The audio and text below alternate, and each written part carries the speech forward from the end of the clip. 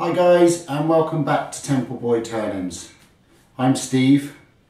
It was mentioned in one of the comments, or a few of the comments, that I don't mention who I am. I just give my name as Temple Woodturnings. I am Steve Twydell from Temple Woodturnings. So if ever you do comment down below, you can refer to me as Steve. Good to know you all. Last time you were here, I was turning a bowl from colour pencils, a piece of beechwood and some compact discs, and I've had a brilliant response from all of the videos in this compact disc series. Before we get on to this week's project, I just want to mention a couple of things. The UK and Ireland Woodturning Symposium that is happening on the 18th and 19th of June. Myself, Martin and Mike are still flat out getting organised for the event. It's shaping up to be absolutely fantastic. Martin has just released a video with all the updates for the symposium. I'm not going to ramble on too much about it on this video.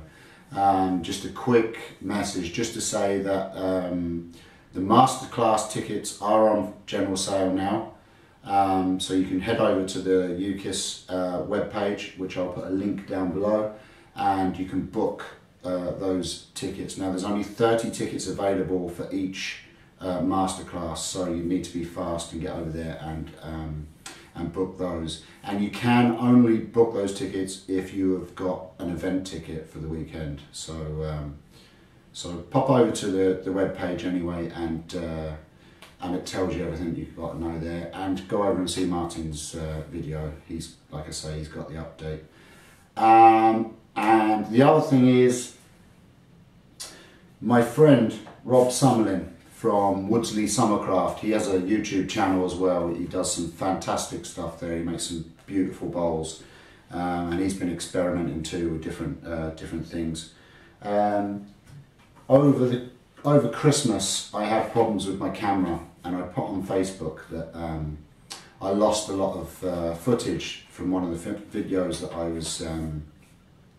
I was filming. And Rob, without a thought, went off and he bought me a new card, and he sent it over to me all the way from Canada. So thank you, Rob. That is now going to go into the camera, and I'm going to give back the SD card that I've borrowed.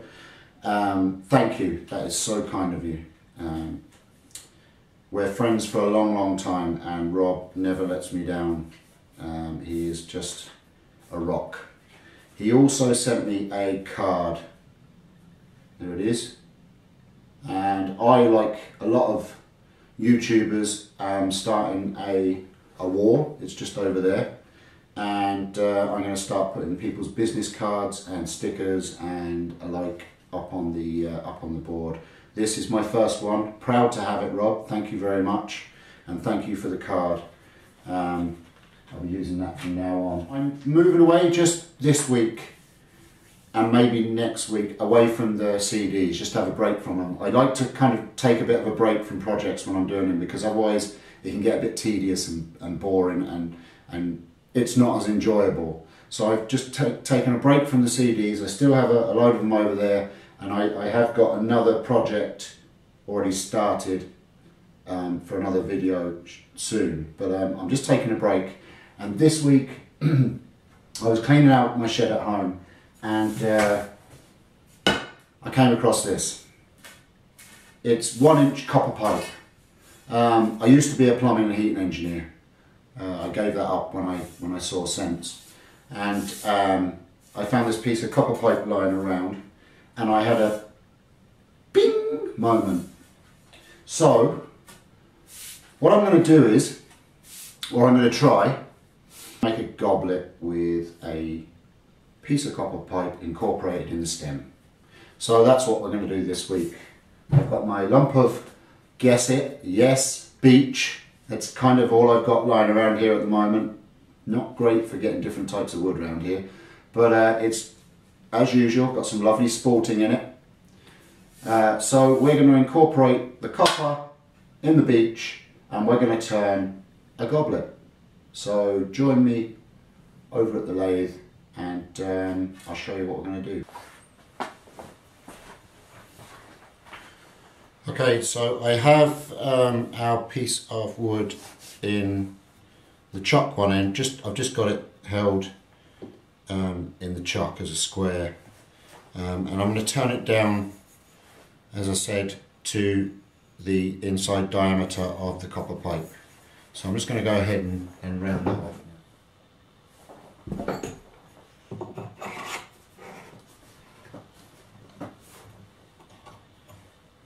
Yeah, that's perfect. Okay, so now I'm going to part off the end here, the rough end.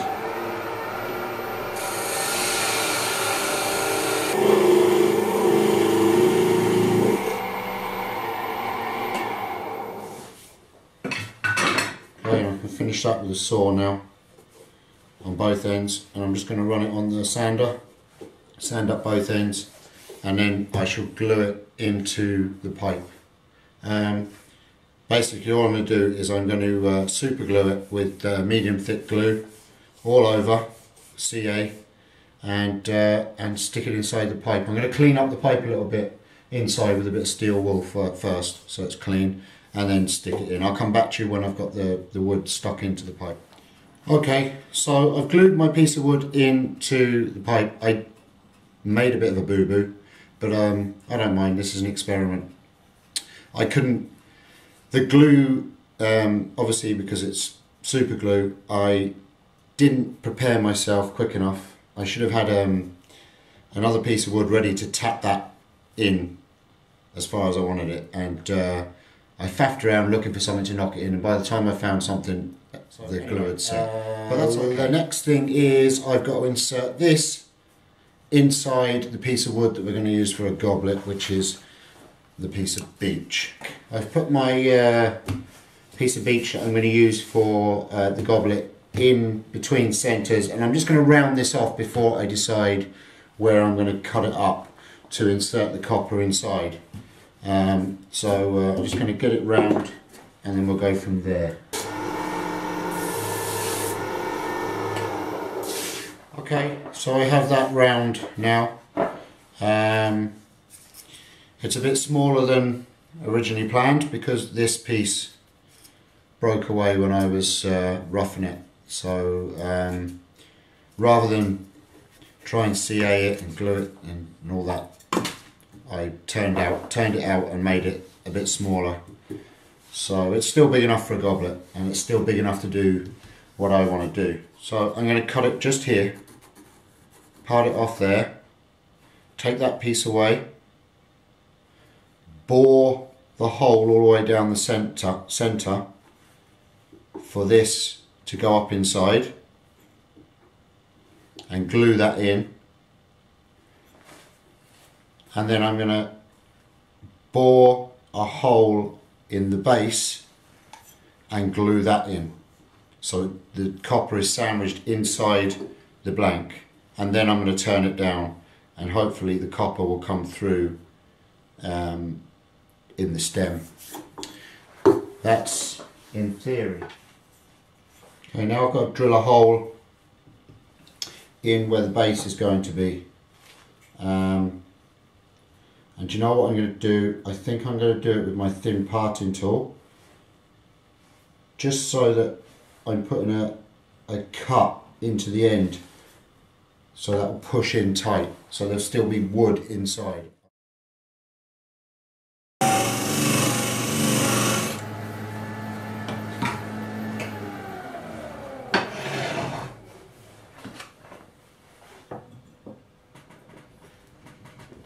Yep, that is absolutely perfect.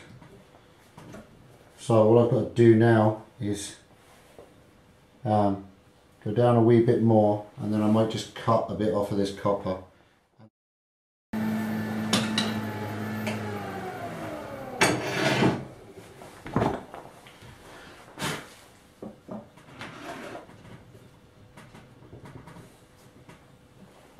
So what I've done is I have bored my hole, used the parting tool as you saw to make the right size hole, and then I've knocked our piece of copper with our wood inside into what will be the base of the goblet.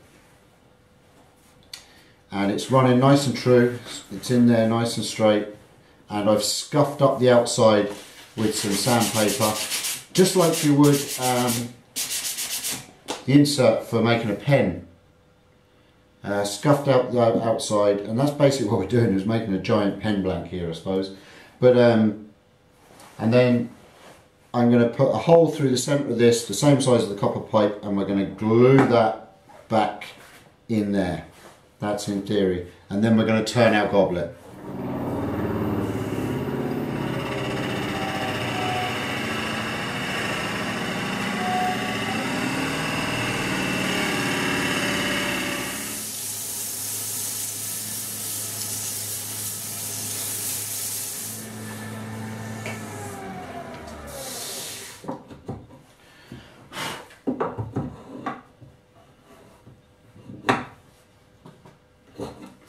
Okay.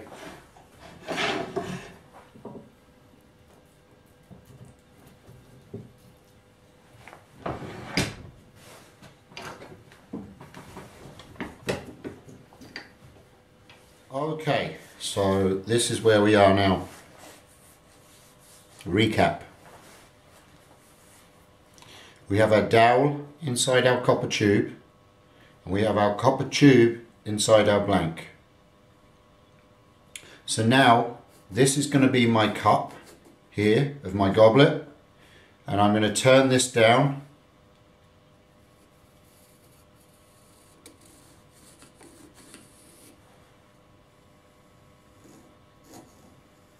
like that roughly, and hopefully our copper will start to show through and look like an inlay, if my plans worked. If not, it's just going to look rubbish, but we won't know unless we try. So let's try.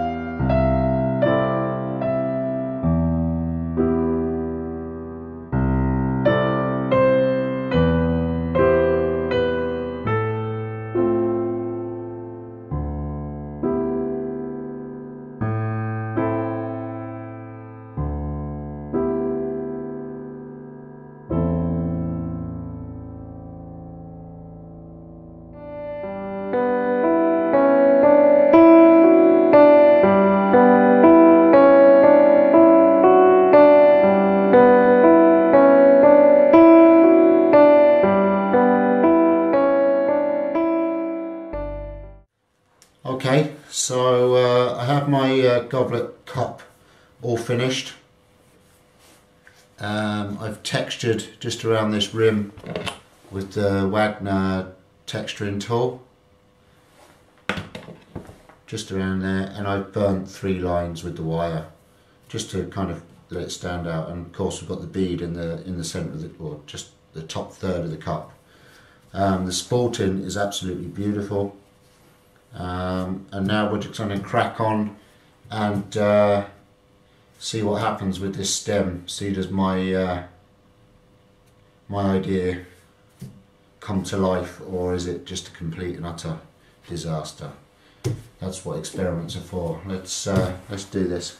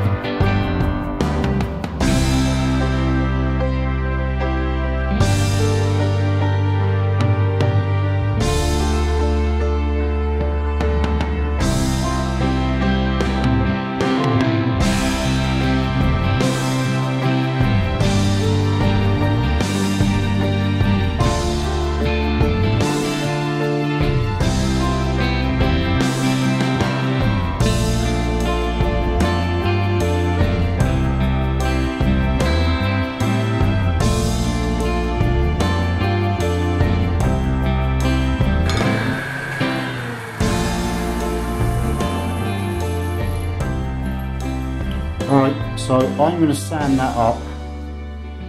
I've got some emery cloth for the copper. I'm going to sand it up and tidy it up a little bit. I'm probably going to texture down here the same as here on this piece with my Wagner texturing tool, and then I'm going to sand and seal it and polish it up, and I think that is going to look beautiful. So I'll get back to you when it's finished, because it's all just sanding now and finishing. So I'll show you the finished article at the end. Okay guys, there it is. There is our beech and copper goblet. Now, I did a couple of things off camera. I wasn't too happy with just the flat look of the copper. Now, like I said, this was an experiment. I've never turned copper before. I did learn an awful lot doing this. The first thing is that the copper pipe isn't all that thick, so you don't have much play when you're turning it. I would have liked to have kind of had more beads and hollows in the actual copper itself, but it's just too thin, and I just went through too easily. But I still really kind of think it's cool the way the wood comes in on the copper, and do you know, it's really held in there good and tight, so it looks nice. It's just the edges could have been a bit better, but like I say, it's experimental, and the next one I do, and I am going to do another one because I really did enjoy doing this and I love the effect. Yeah, so I didn't like the smooth look on the copper, so what I did was I got my Dremel, and I have these diamond bits for my Dremel, and I just used a round diamond bit, and I just went over all the copper, and it's given it this really cool glittery effect. I'll put some pictures up at the end of the goblet of much closer up view, but it's given it a really cool effect on the copper. And the other thing is, you probably noticed when I was turning it, the copper wasn't straight to the wood. I don't quite know how that happened. I think maybe once I glued up the blank, I think maybe my blank went slightly off center. So when I was turning it, it's given it again, it's a fluke, but it's given it a really cool effect because it's not straight cuts, it's off center. So yeah, I like it. It looks really cool. I did a bit of texturing on the bottom, and I did a bit of texturing around the top, and the sporting in the beech is absolutely beautiful. This is an absolutely gorgeous piece of wood. It came out really well. I sand and sealed the whole thing, and then I spray lacquered, just purely because I know the copper can react to different chemicals and different finishes, and it can go dull. So what we used to do when I was in the trade is, if we had some really nice copper work, we would spray lacquer the copper, and it would stop it from getting a patina on it and going dull. So that's it for this week. Thank you very much for joining me. I just want to mention two YouTube tubers, as we call them. The first one is Al Furtado. Al's got a fantastic channel here. He does a lot of really cool stuff. I think he goes by the name of the Rebel Turner, but he does some really cool stuff with different woods, and he's just done a really nice video actually with his grandson, which was really nice to watch. But Al has shared my videos a few times on Twitter, so thank you, Al, that's very kind of you. I'll put a link to his channel down below. And the other person is this person here. I'm not sure how to pronounce your name, I'm really sorry, I don't do languages. I think you're French Canadian, I think he's French Canadian. I think it translates to the woodpecker, I'm not sure, my daughter translated it. Like I say, I don't do languages. But a really cool videographer and a fantastic turner. He just hit 2,000 subscribers recently and did a really a really enjoyable video incorporating all the really well-known YouTube woodturners. Just head over and have a look at his videos. He's very good, and he's also shared my videos on Twitter as well, so thank you very much, you're very kind. That's it guys, I'm almost heading to my first 1,000 subscribers, which is absolutely unbelievable. Thank you so much to all of you that have subscribed, and if you haven't subscribed already, please do so. Please hit the like and share my videos. Until next week, thank you very much. Bye bye.